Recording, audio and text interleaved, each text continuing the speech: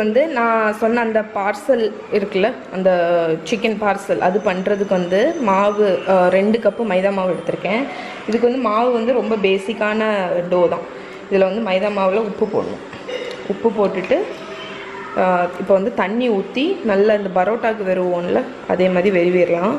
இந்த மாவு வந்து சேம் தான், பரோட்டாவுக்கு ஊறுற மாதிரி 4லேருந்து 6 மணிக்கூர் ஊறணும் நல்லா. ஸோ இதை நல்லா பிசைஞ்சிட்டு காணிக்கிறேன் உங்களுக்கு.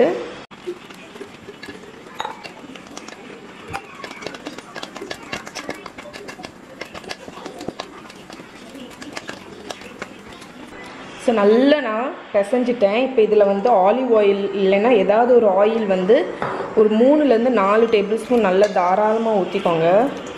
ஊற்றி எல்லா இடத்துலையும் படுறது மாதிரி வச்சு, ஸோ இப்போ இதை வந்து மூடி வச்சு ஒரு 4லேருந்து 6 மணிக்கூர் நல்லா ஊறட்டும். ஊறினதுக்கப்புறம் உங்களுக்கு காணிக்கிறேன். ஸோ இப்போ நம்ம டோ வந்து நல்லா ஊறிடுச்சு. அது ஊற ஊற தான் உங்களுக்கு வந்து அந்த ஸ்ட்ரெச்சியாக வரும், கையில் ஒட்டாமல். ஸோ இப்போ இதை வந்து சின்ன சின்ன பீசஸாக பிரிச்சுருவோம்.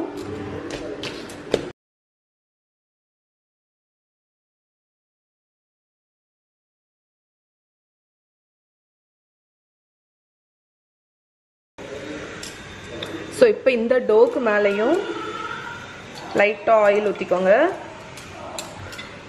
இதை மூடி ஒரு 15 நிமிஷம் இதை அப்படியே வச்சிடலாம். இப்போ வந்து நம்ம இதுக்குள்ளே ஃபில்லிங் பண்ணிடலாம். 1 டீஸ்பூன் ஆயில் ஊற்றிருக்கேன். இது ரொம்ப பேசிக்கான ஃபில்லிங் தான், நீங்கள் எந்த ஃப்ளேவரில் வேணாலும் பண்ணிக்கலாம். இந்த ஆயிலில் கேரட்டும் ஆனியனும் போடப்பேன். ஸோ இதை வந்து ஒரு 2 மினிட்ஸ் வதக்கிடலாம்.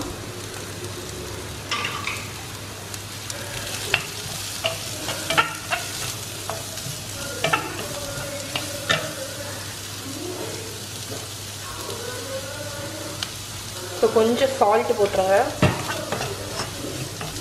ஸோ சால்ட்டு போட்டுட்டு ஒரு 2 மினிட்ஸ் இதை ஃப்ரை பண்ணி விடுங்க.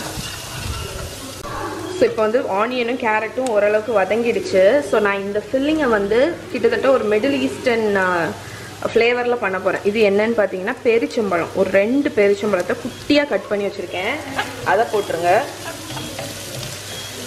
அதுக்கப்புறம் நீங்கள் உங்களுக்கு என்ன ஃப்ளேவரில் வேணுமோ பண்ணிக்கோங்க. ஸோ மஞ்சள் பொடி 1/2 teaspoon, pepper powder, chilli powder, ஜீரக பொடி 1 டீஸ்பூன். ஸோ இதை நல்லா வதக்கி விட்டுருங்க. அதுக்கப்புறம் இதில் வந்து சின்னமன் பவுடர் போட போகிறோம், ஒரு 1/4 டீஸ்பூன். ஓகே, நெக்ஸ்ட்டு நம்ம கட் பண்ணி வச்சுருக்கிற சிக்கன். இது வந்து போன்லெஸ் சிக்கன், குட்டி குட்டியாக கட் பண்ணி வச்சுருக்கேன். இதையும் போட்டு ஃப்ரை பண்ணிடலாம்.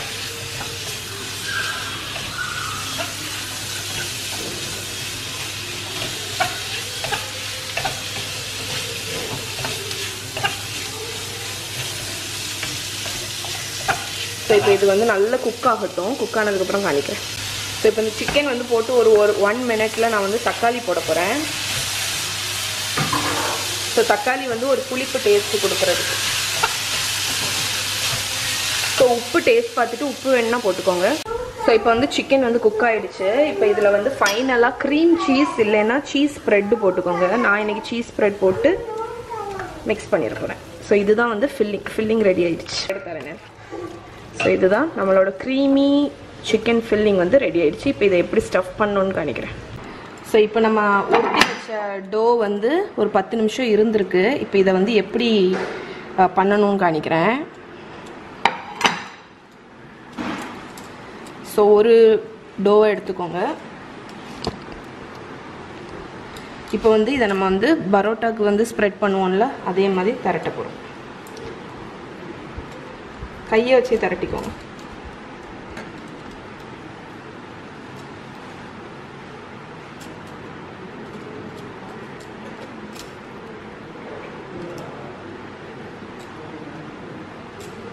எவ்வளோ தூரம் மெல்லிஸாக பண்ண முடியுமோ அவ்வளோ தூரம்.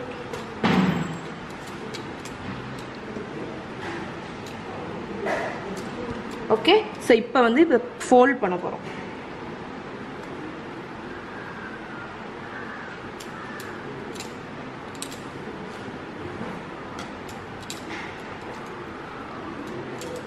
ஓகே, இந்த மாதிரி இதை இப்போ ஓரத்தில் வச்சிடலாம். ஒரு 10 நிமிஷம் இது இருக்கட்டும்.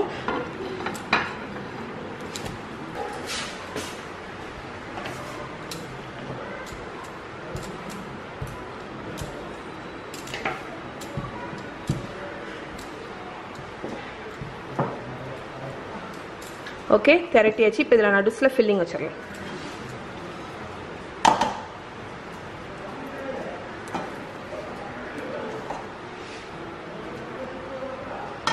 இப்போ 4 சைடும் இருந்து மடக்கிற போகிறேன்.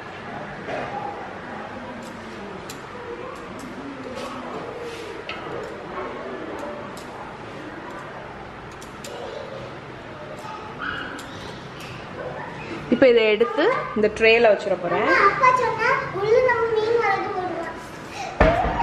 இதை நல்லா ஃப்ளாட் பண்ணி வச்சிருங்க.